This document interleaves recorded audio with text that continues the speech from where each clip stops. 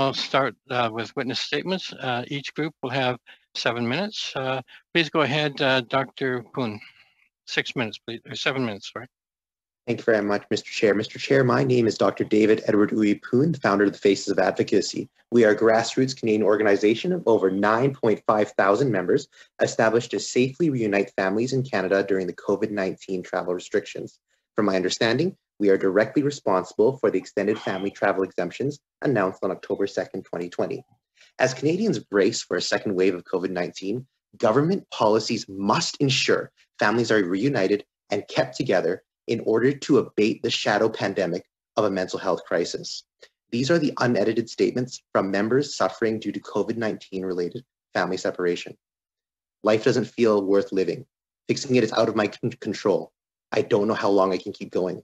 After 225 days apart and no history of mental health issues, my most recent panic attack was last night. As a healthcare provider, I have never fully understood addiction until the separation from my partner. The constant feelings of despair, hopelessness, sadness, and anxiety since March gave me this unwanted lesson. I cry. My son cries. He thinks it's his fault. 2020 is a rough year for all. Imagine going through it without your family. During our Faces of Advocacy Mental Health Index, we surveyed the mental health of over 1,200 of our members using validated clinical tools, showing a near doubling of suicidal self-harm thoughts due to COVID-19 related family separation. 60 to 70% of respondents showed moderate to severe symptoms of anxiety, depression, and or PTSD, where 49% of respondents had never been diagnosed with a mental illness prior to the family separations. Only 34% felt that they had adequate mental health support during the pandemic, and 84% responded that their mental health decreases the longer they are separated from their family. A coordinated federal strategy must be implemented for all Canadians, including permanent and temporary residents.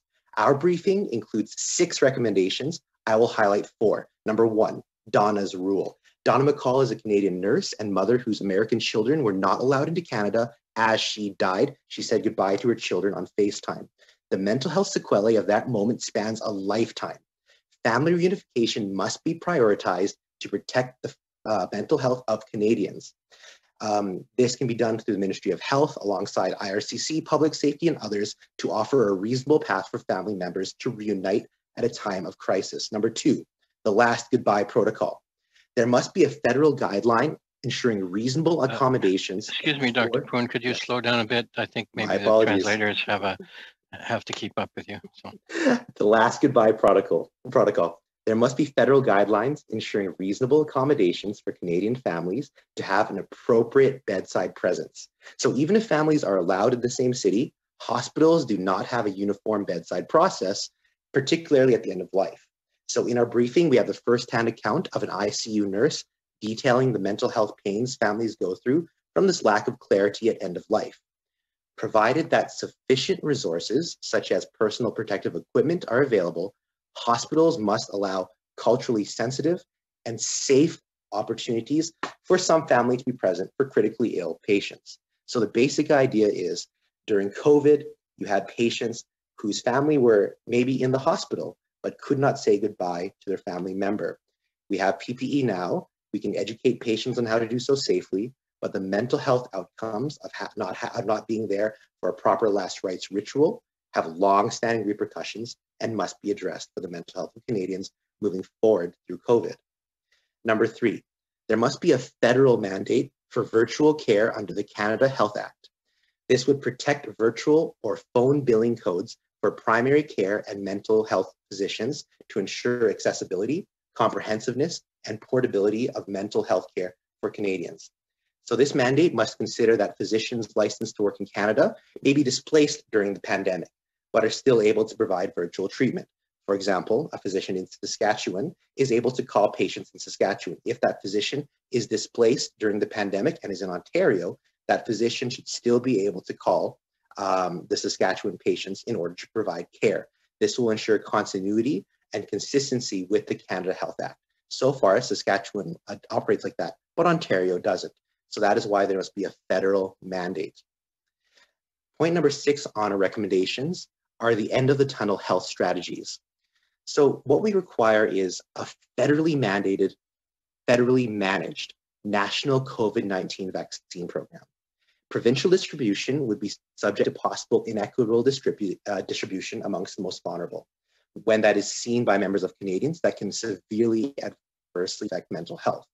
We already see how mental health of Canadians deteriorates given that they see other people flaunting public health guidelines or not following masking mandates. Imagine what will occur if there is not a transparent, equitable process for a national COVID-19 vaccine program.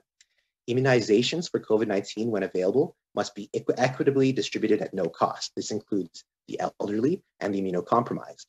This must be paired with a modern countrywide surveillance system to ensure proper calculations of response and attack rates, immunity, and outbreaks.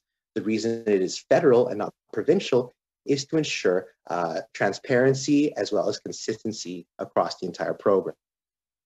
Now, the other part of the end of the tunnel health strategy is once COVID-19 testing is proven to be reasonably accurate, a federal inquiry into testing must be considered as a replacement for the 14-day quarantine.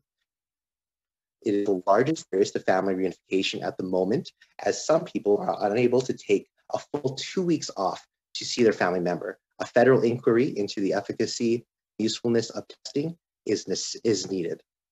Family is essential in life and in death. COVID-19 forced us to face mental health challenges in both. This briefing recommends strategies to reunite families safely, reasonably, and accommodate end-of-life reunification in a considerate manner, while simultaneously promoting and protecting mental health. Thank you, Mr. Chair.